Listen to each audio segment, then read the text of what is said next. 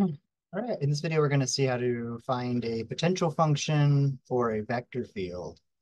So we're given a three-dimensional vector field, f, and first component function is 12x squared. The second component function is cosine y cosine z. And the third component function is 1 minus sine y sine z. And what we're going to do is essentially work backwards to the potential scalar function of three variables, uh, lowercase f of x, y, z, that this function is the gradient of. And so if it's a conservative vector field, then you should be able to find this potential function. And since the gradient is based on partial derivatives, going backwards is going to be partial integration, though integration of a single variable is inherently partial integration, right? But we may not have done that before. So the thing to keep in mind is since we have three variables, three independent variables, that the constant of integration we normally get with an indefinite integral is actually a function of the other two variables that you're not integrating with respect to. So you'll see that play out. And the notation can vary quite a bit. I kind of chose to use lowercase g for all those functions and then do subscripts 1, 2, and 3. I feel like the book tries to use different letters, but I don't think it works as well. All right, so with step one, and you can do these in any order, steps 1, 2, and 3, I just go in alphabetical order, X, Y, then Z. So what we'll do is we'll take the first component function, which is referred to as P, and we will integrate it with respect to X. So it's written here as P of X, but of course it could depend on more than just X, right? Here it is strictly a function of X, but in general, any of these component functions can be a function of all three variables, right? So F should be the integral of 12x squared dx, right? So this is just a regular Calc 1 integration. There's no other variables y and z to ignore. If y and z did appear here, we'd treat them as constants. And the antiderivative for 12x squared is going to be 4x cubed. But instead of saying plus c, we're going to say plus g1, which is the function of y and z. Because if you were to take the derivative of the potential function with respect to x, if there were terms that only had y and z, they would be treated as constants and their derivative would be 0. And so that's why you're not seeing them. So they could still be there. Right? All right, so next up, we're going to do the integration of the second component function, which is denoted q, with respect to y.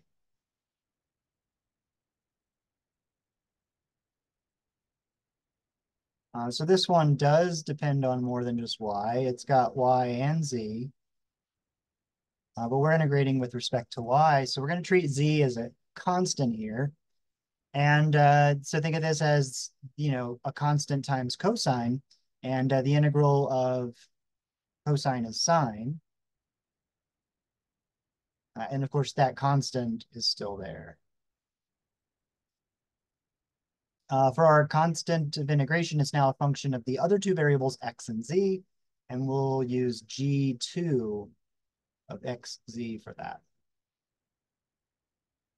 All right, the last one of these is to take the third component function, which we're calling r, and integrate that with respect to z.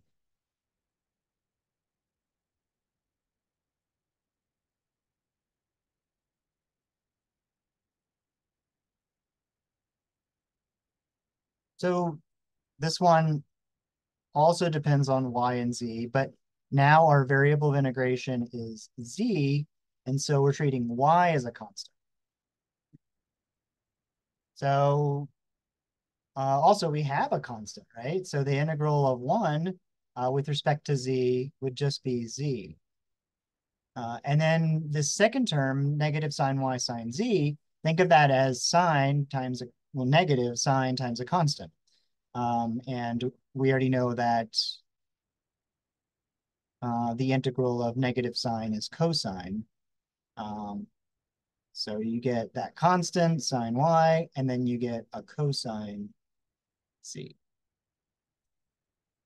The third constant of integration is the function g3, which depends on x and y. So the potential function should be the union of these antiderivatives.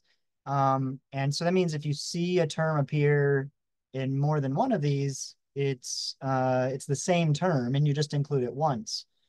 And in anything that appears in these lists gets combined. So we can now list all the things. So from the step 1, we know that there's a 4x cubed. From steps 2 and 3, we know that there's a sine y cosine z. Since that term depended on both y and z, it's going to appear in both the y and z integrations.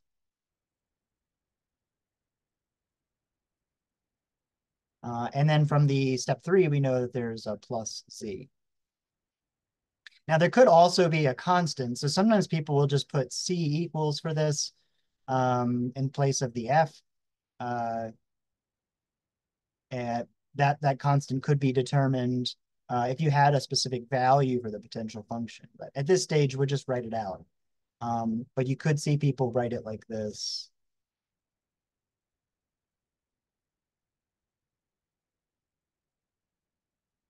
Or just adding a plus z there.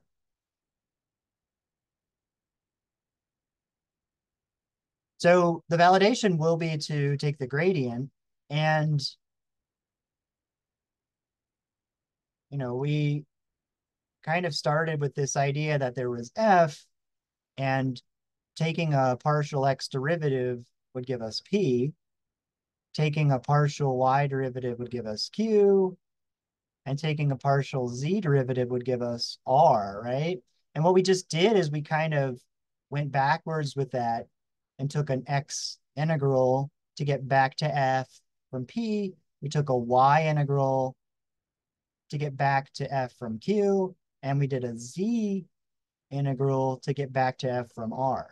And so that's why those all go back to that same potential function f, but they only reveal part of the story, and you really need to combine them all together. All right, so let's do this validation. We're going to do the gradient of f, which is a vector where we do partial f partial x is the first component, partial f partial y is the second component, and partial f partial z is the third component. So taking the partial derivative of f with respect to x, we're using the function in step 4. Only that first term has an x, and so we would get 12x squared. Everything else is 0. With the y derivative, only the second term has a y. Derivative of sine is cosine.